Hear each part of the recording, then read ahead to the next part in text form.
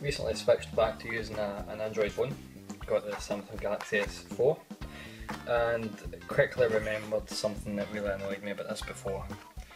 I've installed an app which is Bus Parking 3D, but you know, this happens a lot with some of the free Android apps, is that you get advertisements in your notification bar there. So, you know, what a lot of announcements, you know what I mean, just trying to force you to buy other apps.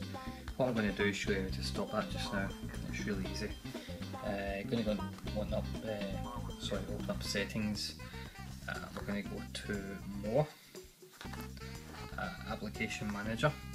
And what you want to try and do is think about the app you've installed recently that started causing this to happen. So I know what was this, Bus Parking 3D. What I'm going to do is go into Bus Parking 3D and I'm going to choose the option not to show notifications.